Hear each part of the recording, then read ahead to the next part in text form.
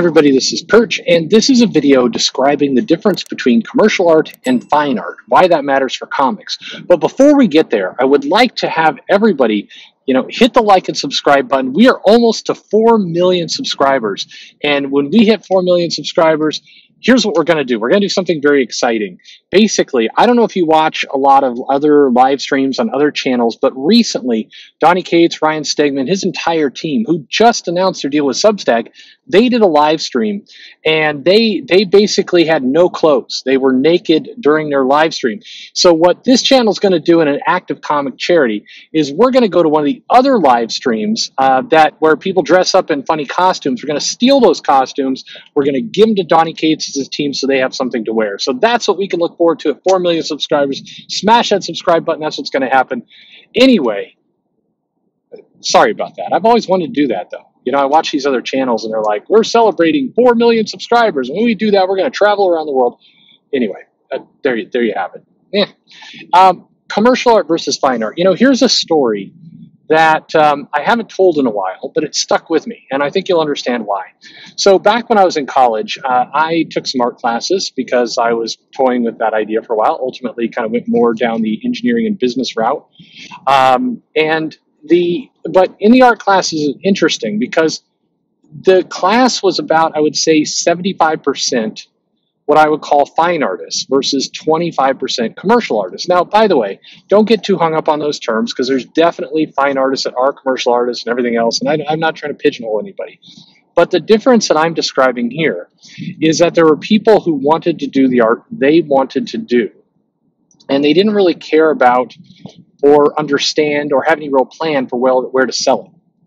And then there's about 25% of the class, and I was definitely one of these, which is probably why I went more into business ultimately, that were more interested in learning how to tune their art talents to the market. And where this really came to a head, and there are a lot of teachers, and most instructors, by the way, would consistently rail against commercial art. Don't let the market tell you what kind of art you should make. Don't you shouldn't pay attention to that. Develop your style. It doesn't matter what's popular at the time. In fact, do the opposite of what's popular. That's what makes you a true artist. That was the kind of advice that a lot of instructors were giving, and I always thought was terrible because I'm looking around, all these students are accumulating massive amounts of student debt, and they're all talking about how they'd like to go to Bali or, Belize or places like that for vacation. And I'm thinking, you're not going to be able to afford any of this on the track that you're on. But at one point, we got this one instructor who was teaching this commercial art course.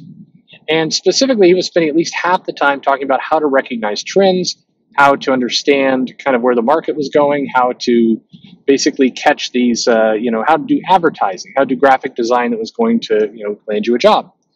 And there was this one student who'd been with me in a couple classes, and his specialty was, and I'm not making this up, he could draw and airbrush amazing dildos. And yes, you heard that correctly. That was what he did.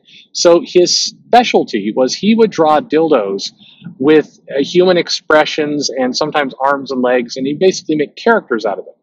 And anytime we were given any kind of project, he would put dildos into the project. If it was an advertising project, like, hey, you need to buy some insurance, there would be some cartoon dildos there saying, don't get poked where you don't want to, buy insurance. And it was kind of funny, and the people in the class would laugh, and he was, it was all very cute. But this instructor, I remember we were doing course review, and he put up the guy with the dildos up on the little board there, and he's like, this is very well drawn. And it was. This guy, he knew how to draw a dildo. The shape was good.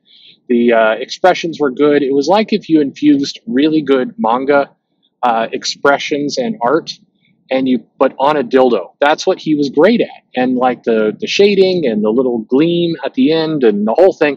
Even sometimes it was more of a vibrator and a dildo. He'd have them moving around, and even like he'd do a little fuzz effect around the side to make it look like it was in motion. And it was just great. And the teacher's like, this is really good. He's like, but nobody is going to ever buy this. And the class kind of got quiet, and the guy got kind of, grumpy face. And it's like, look, this is a nice, this is a good dildo. And in this particular course review art, it was a little study on selling shoes. So he had like the dildos riding around in shoes. And the teacher goes, and this is the line I remember forever: dildos don't sell shoes. And the class laughed, and then it quieted down. He's like, you like dildos, you like drawing dildos. He goes, I don't even know why, but that's fine, it's your business. He goes, but if you want to get a job at like Nike or Reebok or one of these companies, or an advertising firm like Cole and Weber, or these kinds of groups, then you're going to need to, Livingston was the firm at the time that they were going to go pitch. He goes, you can't have dildos in shoes. Dildos can't sell shoes. And the guy goes, well, because the student's like defiant. He's like, well, maybe they'd sell shoes if they tried. And the teacher's like, no, they're never going to sell. You're never going to put dildos with shoes. That's not going to happen. It's not, you're not going to get the job. And the guy's like, well, maybe I wouldn't want that job. And the teacher's like, that's your call, but you want to make money. And at some point, you're going to have to recognize when to put dildos in your picture and when not to put dildos in the picture. He goes, and most of the time, the answer is going to be no dildos.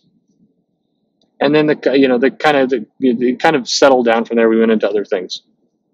But what does that have to do with anything comic book related? Well, whether or not you like it, if you work for the big two, or you work on a project where the goal is to make money, and sometimes that's not the goal. And by the way, I don't always think that should be the goal. I think sometimes passion projects, I know because I've got one of my own, I don't have an interest in making money off that project because I'm making money elsewhere. Now, if I had no other options, if I had no other things going on, if I wasn't doing the consulting I'm doing in other things, then I probably wouldn't be doing my passion project at all because, I need to feed myself. But in comics, most of the projects that you work on as an artist or as a writer are, in fact, commercial art, not fine art. Now, again, I know there's some people cringing there, and please don't get too hung up on the exact definition. That doesn't mean that you should stamp and vomit out some corporate-approved, cookie cutter-looking art. Somebody like Bill Sienkiewicz is an amazing artist, draws very different outside, quote-unquote, the mainstream. However, he found a market for his stuff. He got an audience for it, and his art, it is fine art, but it's also commercial art. And that's like the perfect win. You get to do this really amazing, great-looking art. Walt Simonson, he clearly has a style. It's a unique style. It doesn't look like a factory line Disney style. It's not like he's drawing Mickey Mouse using the same template that all the Disney artists are drawing. Walt Simonson through the 90s still drew like Walt Simonson. He didn't immediately start putting shoulder pads, belts, guns, and boobs on everything. But it's still commercial art. People go for buying Walt Simonson art. If you're working in comics, then by and large, you are in commercial art, meaning your art has to land somewhere, somehow. And if your art is more unique, less mainstream, it might mean you have to work harder to do it. Again, there's nothing wrong with drawing fine art. There's nothing wrong with drawing outside the mainstream art. However, one of two things has to happen for you. Either you have to be satisfied with making maybe less money than you'd make if you were drawing a corporate soulless piece of creation. And the soulless is a terrible word to use here. That's unfair in the other direction. Or you have to work double hard to get your art to be, mainstream. Bill Sienkiewicz had to work harder, I would argue, to break into comics and get recognized and build up a portfolio and hone his craft. He had to get really good at his style. Whereas, I don't know, one of the very many Rob Liefeld clones, notice I didn't say Rob Liefeld, but some of the people who came along who basically just copied Rob's style were able to get some immediate appeal in comics and were able to get some work during the 90s, even though they weren't terribly great. But they were because that was commercially popular at the time, so they tapped into that, and it worked. Now, I would argue that nothing is a good substitute for hard work. I think Bill Sienkiewicz's career has gone much longer, much farther, and is much more strong and stable than a lot of the 90s image clone artists. However, he had to work to do it. It wasn't going to just fall in his lap. And one thing that seems really true today, as I look at people complaining and as I look at comic artists who have struggled, and writers as well, same thing is very much true for them. You can't have it both ways. You can't do something completely out of the mainstream, something that is commercially risky that nobody's ever seen before. You can't do that and expect it to be a breakaway hit. Occasionally it is, but not always. And in many cases, people turn on you. If maybe you do get kind of lucky and you get some immediate traction, but it doesn't last. To be successful, comic art or writing, you at least have to understand commercial art. You have to understand whether you're there or whether you're not there, and you need to have a plan for how you're going to adapt to it. Again, doesn't mean you have to change your style around, but it does mean you have to make the market work for you. And if you can't do that, then, where do you go? Again, dildos don't sell shoes. Now, that doesn't mean, by the way, because there's a lot of dicks running these companies. Sorry, children. It doesn't mean that someday, maybe by some weird stroke of imagination, Nike puts out an ad with dildos riding around in shoes. And on that day, the guy who, this kid who made that his specialty, he will be able to look at all of us and laugh. But I think you have a better luck simultaneously winning the lottery and getting hit by lightning. So make life easy on yourself. If you're a writer and an artist, make it a little easier on yourself. Again, hard work is still hard work.